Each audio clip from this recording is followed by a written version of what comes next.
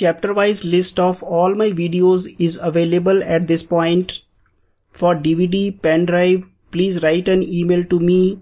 These videos, they do not require internet, they play offline, there is no problem of buffering. And please subscribe to my channel for regular updates. Thank you for your support once again.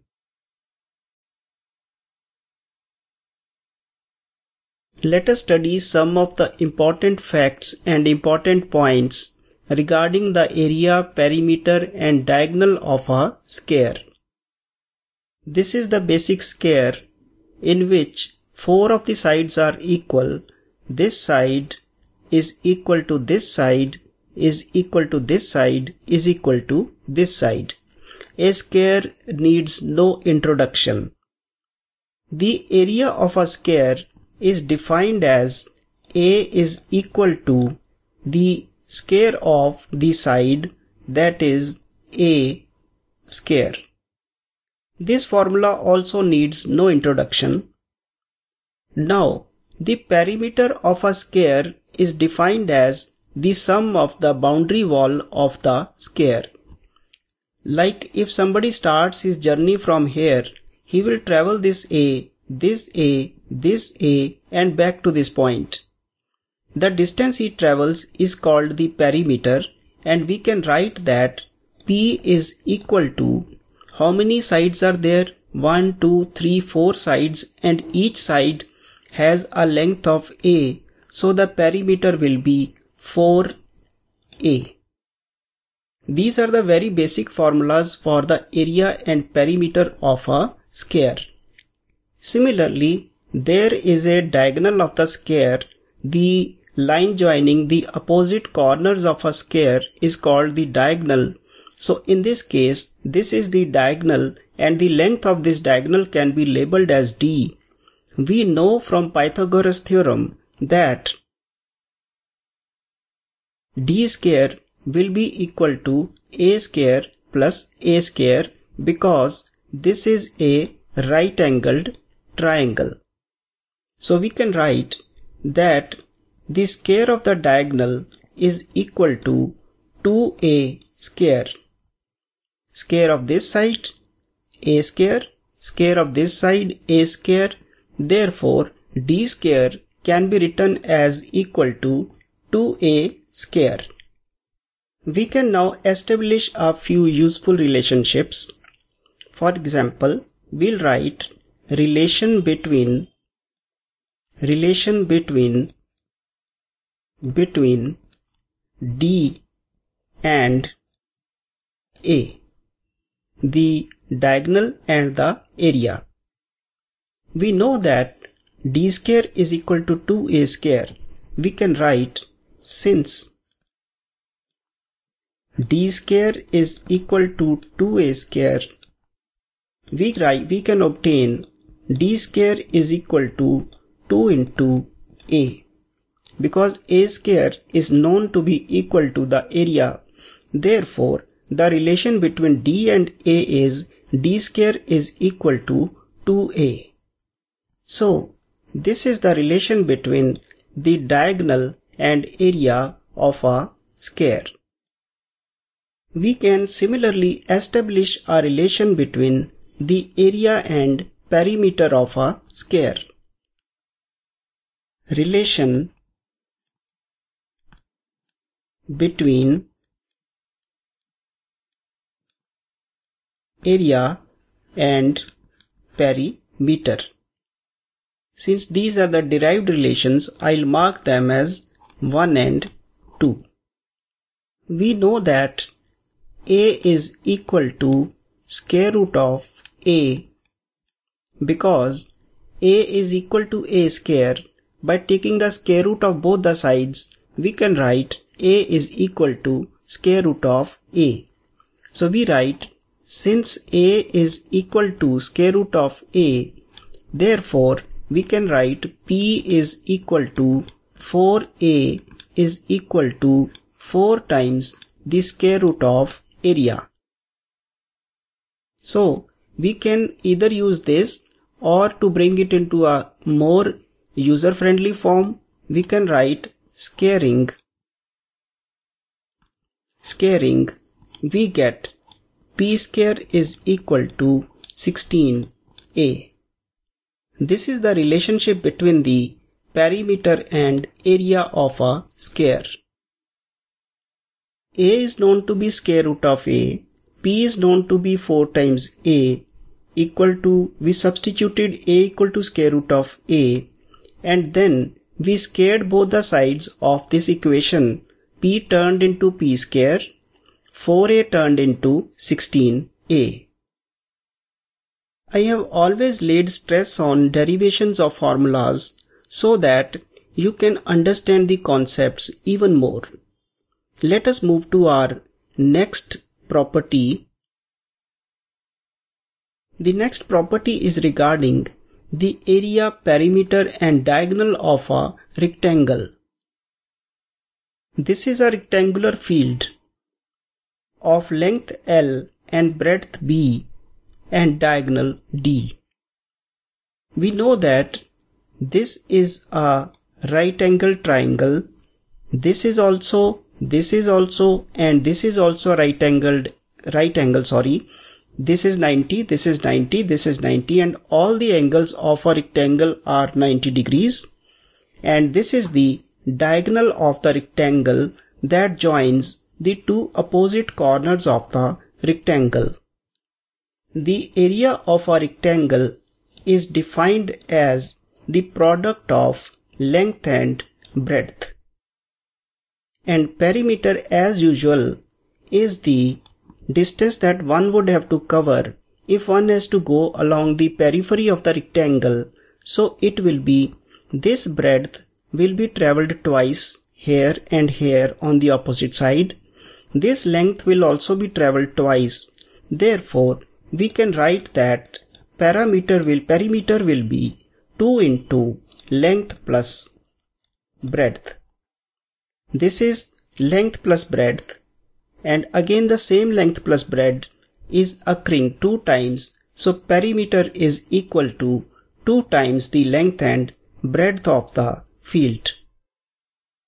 And by applying the Pythagoras theorem to this right-angled triangle, we can establish a relation between the length of the diagonal and the length and breadth of the rectangular field. By Pythagoras theorem, we can see that the sum of the square of the hypotenuse, that is diagonal, should be equal to the sum of the squares of the length and breadth. These are the bare minimum things that you have to remember always. We can establish a relation between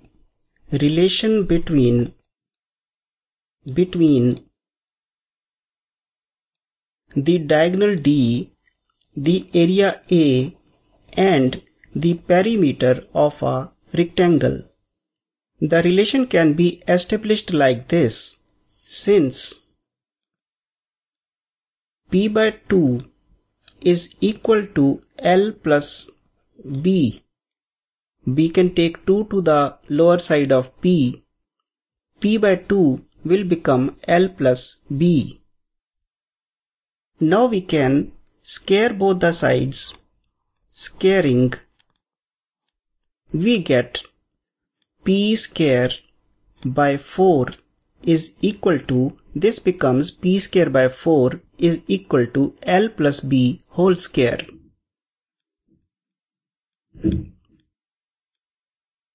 We can open this by x plus y whole square formula.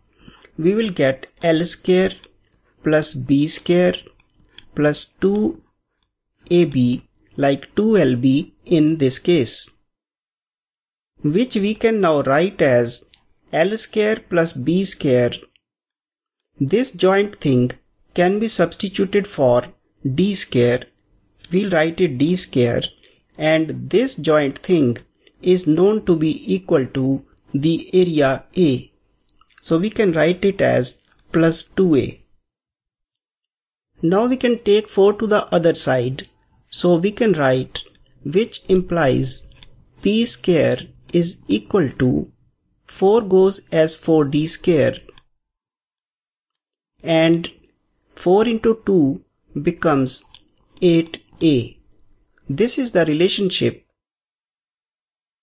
between PD and A of a rectangle.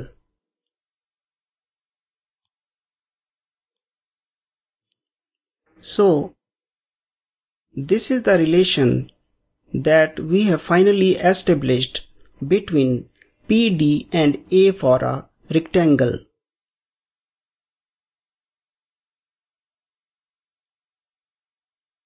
Let us now check our next property. Pathway outside a rectangular field.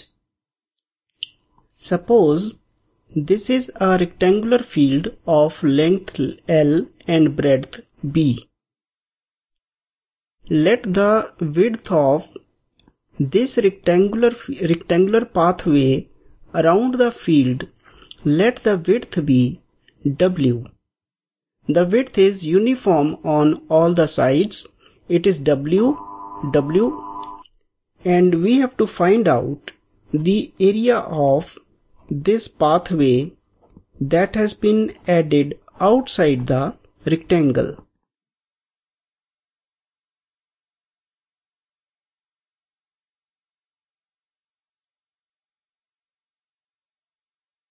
We have to find out the area of the shaded portion.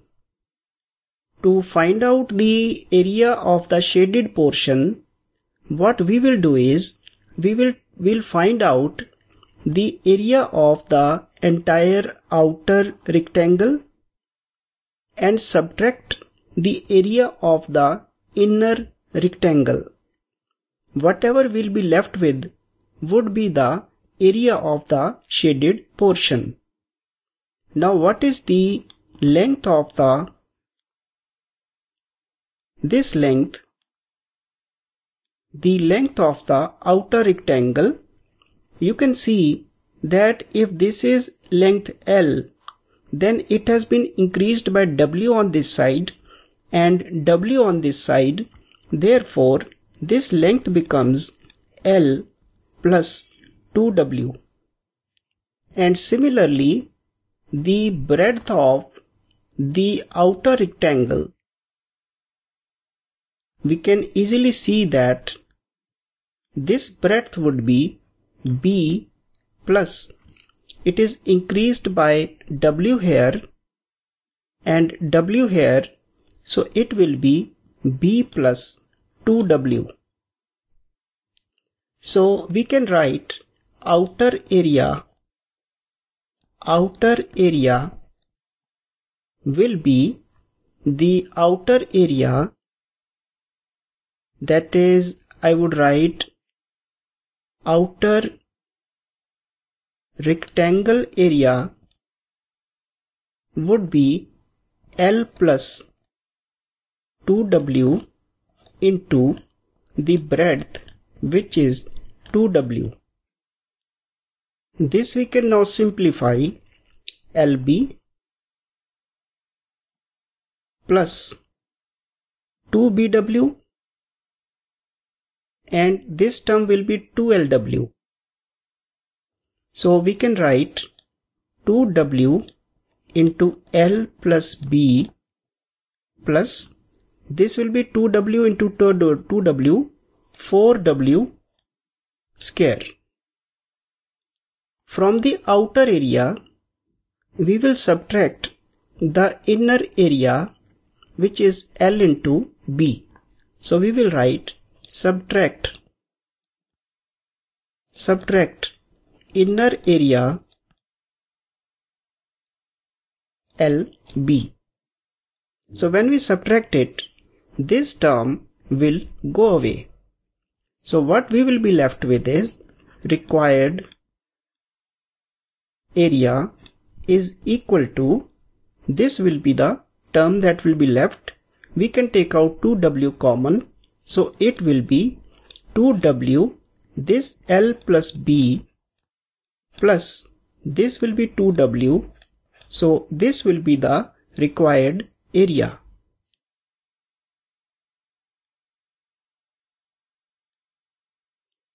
If you can remember this formula, then you can remember this formula. Sometimes it is required also. If you do not want to remember, then you can just see the method in which I have derived this formula so that you can always derive it just in time. Let us move to our next property now. Pathway inside a rectangular field. In this case, the length of the outer field is L and the breadth of the outer field is B, and this is a pathway that has a width of W. It has been constructed on the interior of the rectangular field L and B. What we have to do is we have to find out the area of this pathway. That is, we have to find out this area of the shaded portion. I will complete this so that we are able to visualize what is required.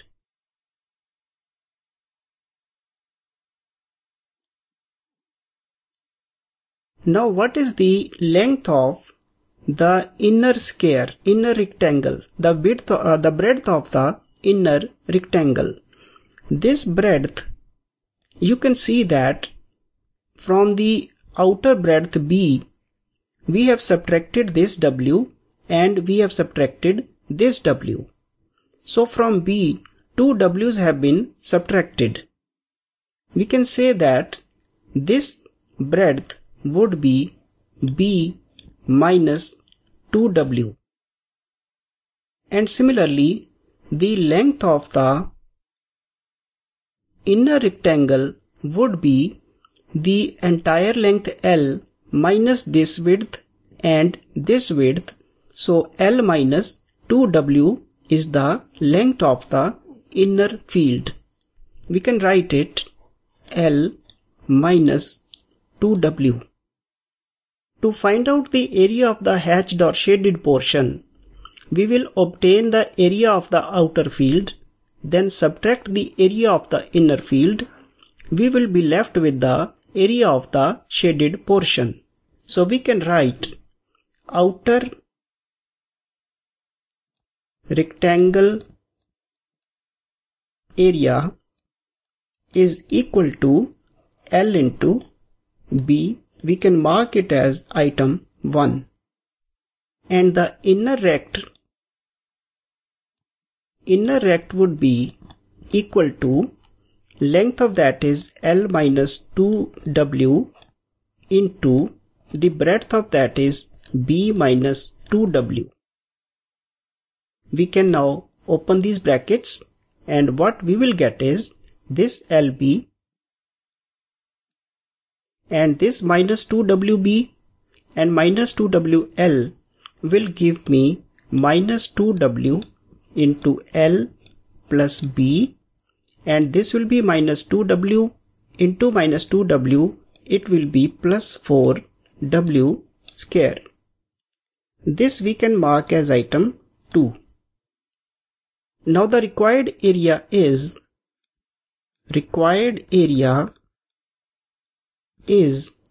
from 1 we will subtract 2 is 1 minus 2. So when we will subtract, this LB will be cancelled by that. This minus will turn into plus.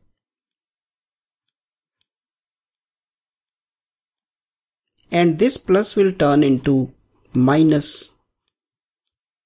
So what you would get is, take out 2W common, it will be L plus B minus 2W, which is the required relationship or the required value.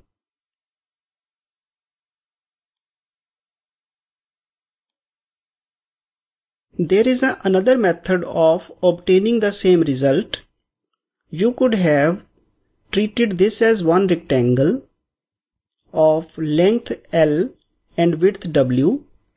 This would have been another rectangle of length L and width W, and this smaller rectangle would be of width W and length B minus 2W. And add all these four areas, you would have obtained the same result. It is just how you do it. Let us move to our next property now. Two pathways inside a rectangular field. This is the situation. Let the length of the rectangular field be L and B be the breadth of the rectangular field, and there is a pair of pathways inside the rectangular field. The width of these have been taken as W.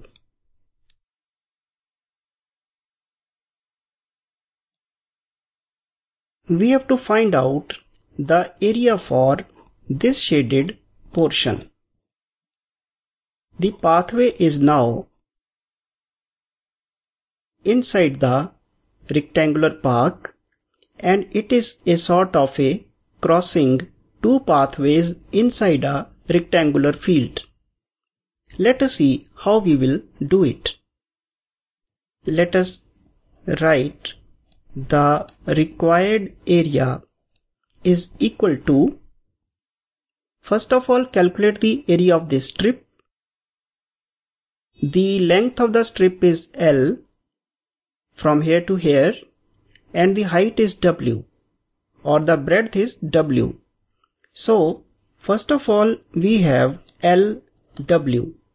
To this, let us add the area for this strip, the width of which is W and the length of which is equal to this B. But as we have done, this square has got included twice, once with this pathway and secondly for this pathway. Let us remove this once. And what is the area of this? W into W. Remove W square. So I will write here, remove double area of inner square W by W. Now we can just collect omega W out. So required area will be W into L plus B minus W. L plus B minus W. So this is the required formula for the area of the pathways inside a rectangular field of length L and breadth B. Let us take up our next property now. I will first explain the problem. Suppose this is a rectangular field of length L and of breadth B. Now he says, what is the area of the entire figure if the length increases by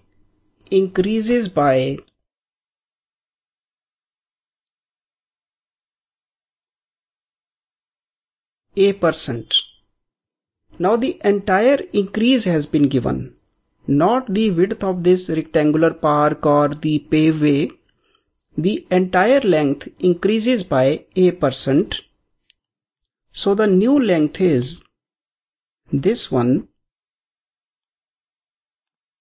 This length becomes AL plus AL by 100. And let us suppose the breadth has also increased by k%.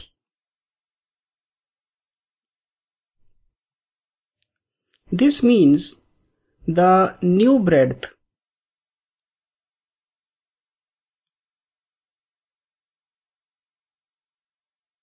the new breadth becomes B plus KB by 100. I will write B increases by K% and here I will write L increases by A%. We have to determine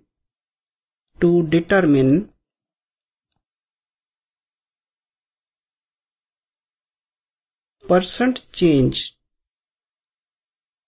in area.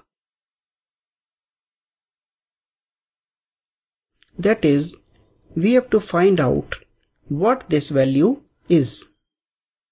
Now we can write new area.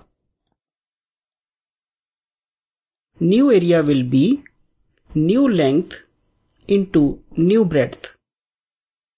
We can write it as L into 1 plus A by 100.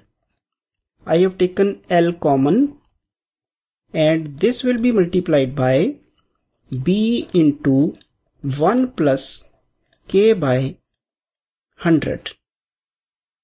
Here also I have taken B common, so it becomes B into 1 plus K by 100. I can now open it out. It becomes LB. LB I have taken on one side into 1 plus A by 100, 1 plus K by 100. This becomes 1 plus A by 100 plus K by 100 plus AK by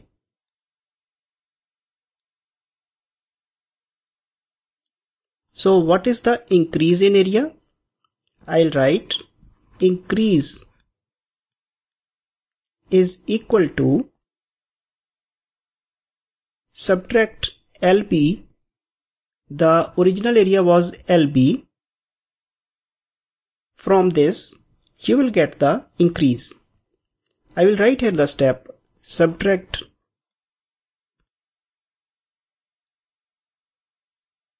earlier area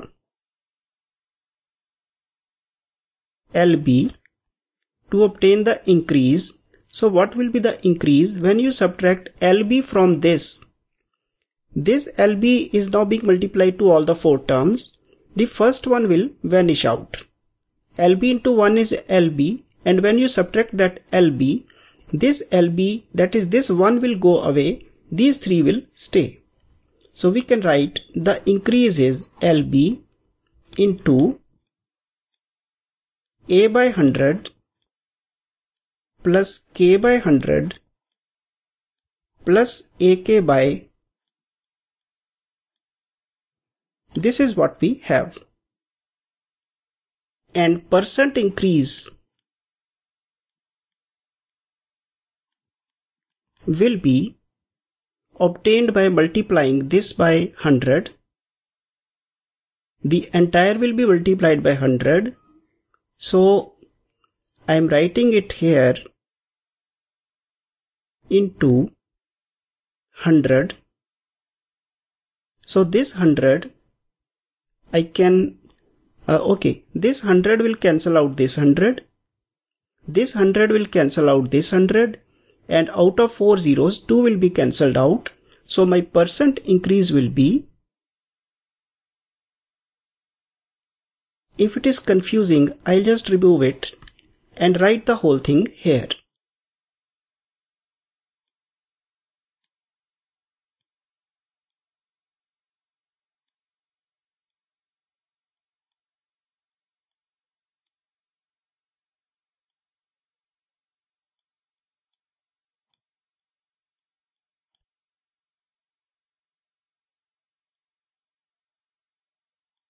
Original area was LB, new area is LB into this by LB. This will be the percentage increase. We can now make cancellations. This LB will be cancelled by this, and this 100 and these two zeros will be cancelled by this 100. So what I will be left with is A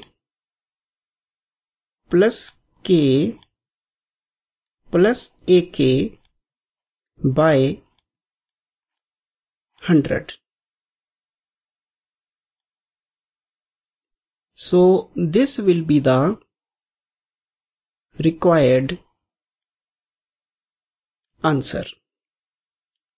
The percent change is the sum of the two percentages and the product divided by 100.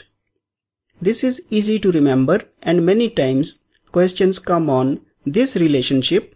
You can remember this relationship for your exams.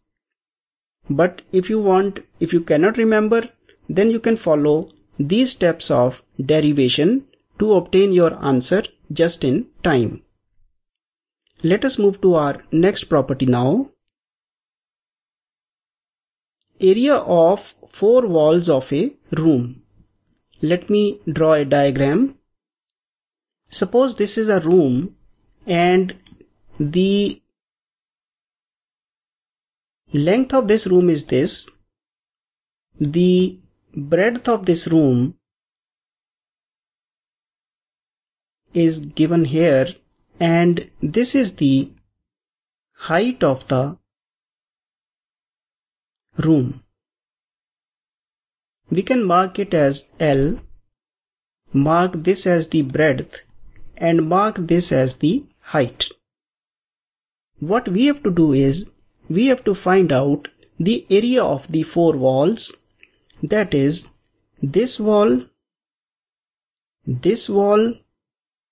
and this wall, and the back wall. We just have to exclude the area of the floor and the roof. So I will mark here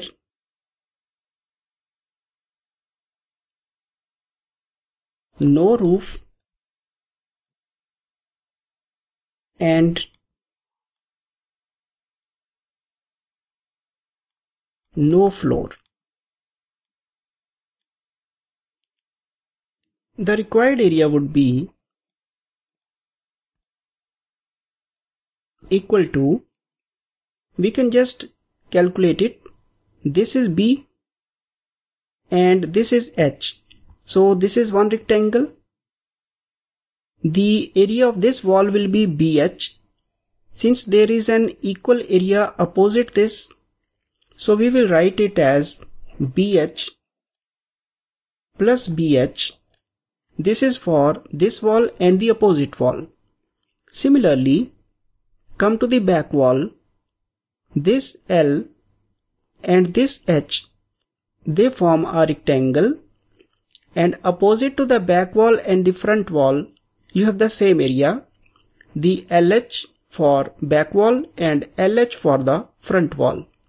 So we will write it as plus LH plus LH.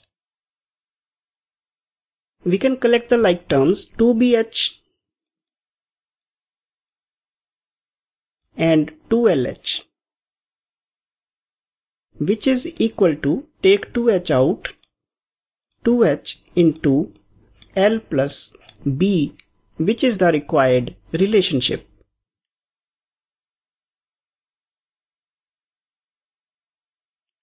We'll close it right now. In our next tutorial, we'll take up the examination questions for rectangles and squares.